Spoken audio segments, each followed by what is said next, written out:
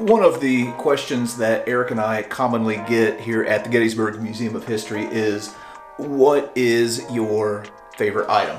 And honestly, it depends on the day. There are all kinds of things here that are just so amazing, and each of us like them all in a different way. But for me personally, my favorite pieces are the ones that have a little bit of artistic expression from the soldiers in like World War I and World War II. Now, we have focused on some of the helmets in World War II that soldiers decorated as they were, wrapping up the war and getting ready to come home. What we haven't focused on are some of the helmet art from World War I. And there are some pretty amazing pieces that we're going to show here today.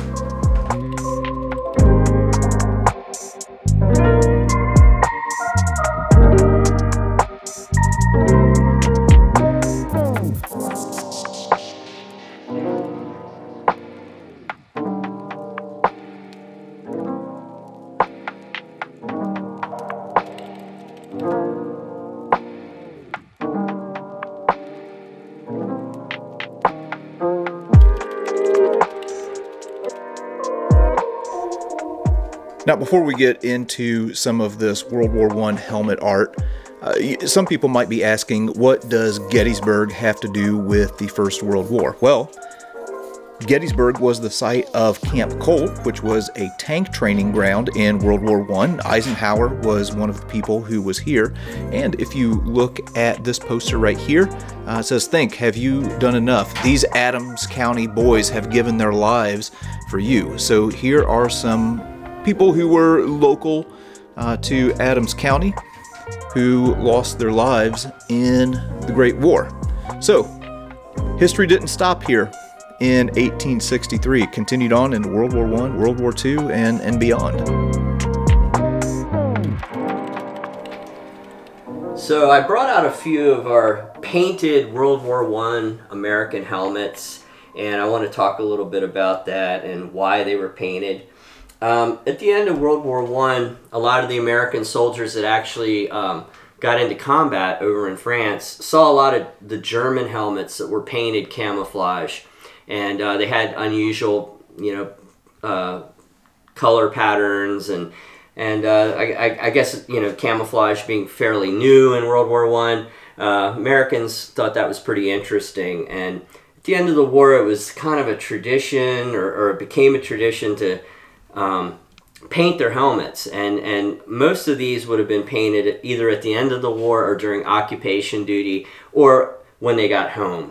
Probably more in occupation duty, but they wouldn't wear these fancy bright helmets in combat. In fact, you rarely see photos of any American soldiers wearing painted helmets, except maybe the division painting, such as just the division insignia.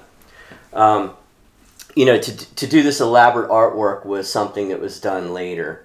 And you see various themes. I mean, a lot of them are unit marked, like this 35th Division one, which has a very unusual camouflage pattern, kind of similar to some of the German helmets that you would see.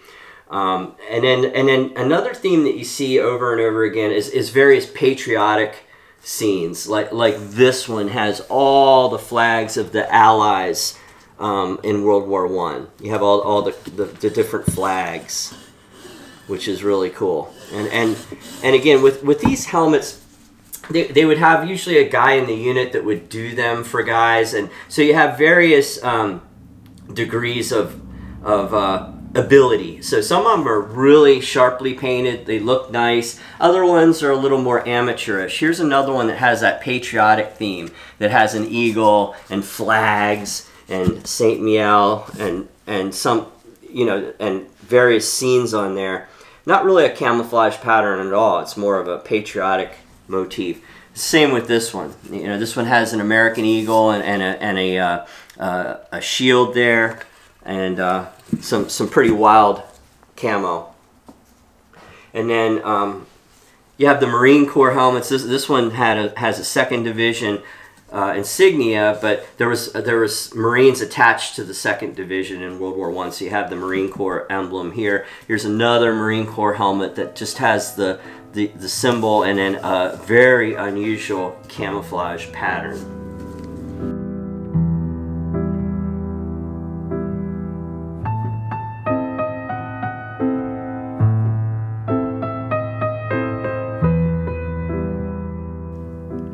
I want to focus on a few of these helmets here. So Eric mentioned that some of the painted helmets have the division insignia on them. So this is for the 77th Infantry Division, and you can see that this veteran even gave us a little bit more information. This is from Ralph Halsey of the 305th Machine Gun Battalion, Company B. And then I just really like the artwork that he included on this one, showing the different landscapes. We're going to come back to this one in a second. Eric also mentioned the 35th Infantry Division helmet. These guys fought in the Meuse-Argonne offensive, and something that's kind of cool here, in addition to the camouflage, there's like this little snake that is wrapped around this helmet. Now this one here is kind of interesting, and it contains a little bit of history that some people might be unaware of. You might be looking at this and wondering, why in the heck would an American helmet have Russia painted on it and have a bunch of polar bears on it? Well, after the conclusion of World War I, there was a small contingent of Americans, about 5,000 total, who were sent to Archangel in Russia to basically help fight against the Bolsheviks who were fighting against the Russian government. So we were trying to lend aid to keep Russia from falling to communism. It's known as the Polar Bear Expedition, and it ended up not going well. But anyway, this is from a veteran who would have been part of that expedition. So definitely something to look up and learn more about, because it's a really interesting story.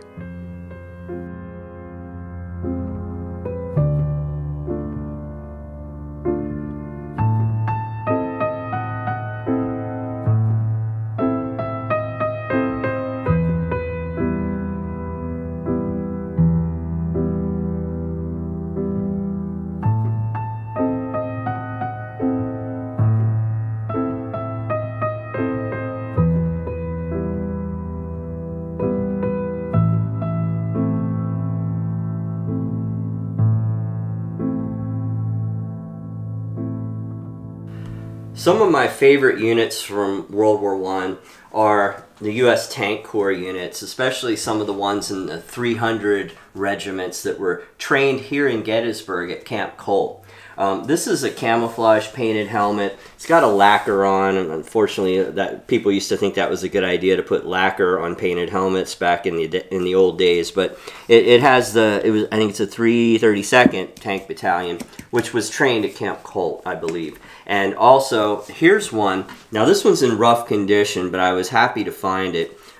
This one is painted AEF, American Expeditionary Forces, and it actually says Camp Colt on it. And I think it also says 331st Tank Battalion on here.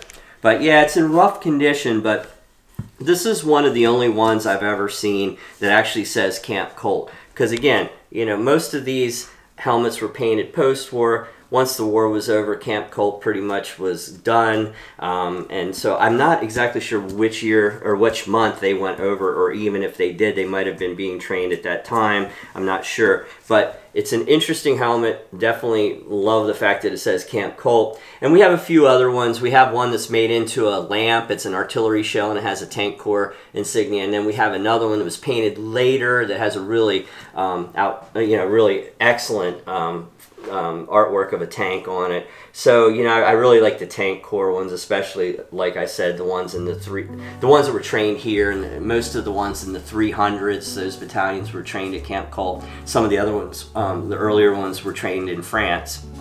But yeah, some of my favorite helmets, and I love painted helmets, you know, and the artwork is just so interesting to me.